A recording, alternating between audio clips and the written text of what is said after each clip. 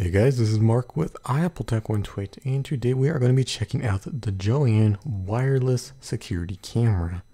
Inside the box we'll find everything we need to get started, including a quick start guide, the camera, a power cable, power brick, and wall mounting accessories.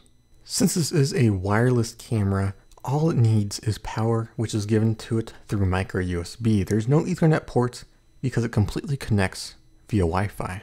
I've said this before and I'll say it again. If a device solely relies on an app, it's set up for failure, and this was no exceptions. I had tons of troubles setting it up. Some of it may being that I was on a 5 GHz network when it only supports 2.4 for Wi-Fi capabilities. So then I switched to an iPhone 4 which only supports 2.4 GHz. Then I figured why not? It works on Android as well, so I tried that. Eventually I reset the device, and that's what ultimately made it successfully connect to my iPhone 6s. One great thing about this camera is that it supports night vision mode. It can completely see in black and white, but it gives you really good image quality.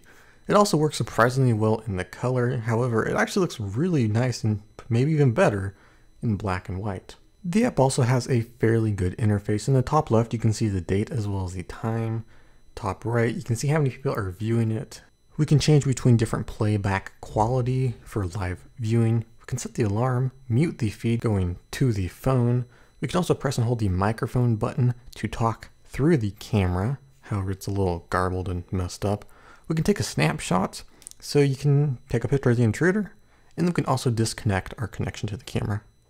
On the home page of the app, you can view your list of cameras. You can click the play button to view the live feed. You can set your alarm, and if we tap on it, we can do playback of different recordings, change the settings, and also edit the name of the camera itself.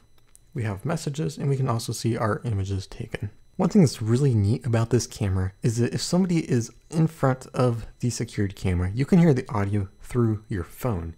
You can also do the same by holding the microphone on the app and speaking to your phone.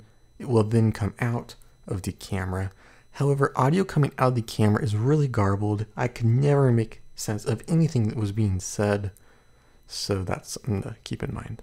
This does also record video, but you need an SD card. I did put one in there, and you can choose different record modes, either manual if the alarm's set off, or on a schedule. However, I've never been able to get it to record on any circumstances for all three of them. So I don't know if the quality is good or not. And that's kind of one of the key features to me in a security camera, is that it can record, and I've never been able to get it to do that. Overall, this is a pretty good camera for the price. It's HD, it looks good, it has night vision.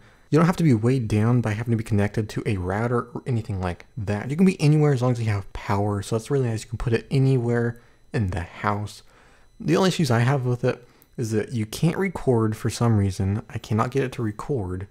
Some of the settings do not change, so they will not update on the camera for some reason. And if I do make some edits, the camera becomes completely unresponsive. I have to turn it off and then back on. But other than that, for the price, you can't really go wrong with it. And there's some great settings like alarms, motion detection. You can get a notification on your phone. Some of those things are really neat, and it does make it worth the price. But that's going to be for this video. If you liked it, feel free to leave this video a like and hit the subscribe button for more videos. Thanks for watching, everybody. This is Mark with iAppleTech128, and have a great day.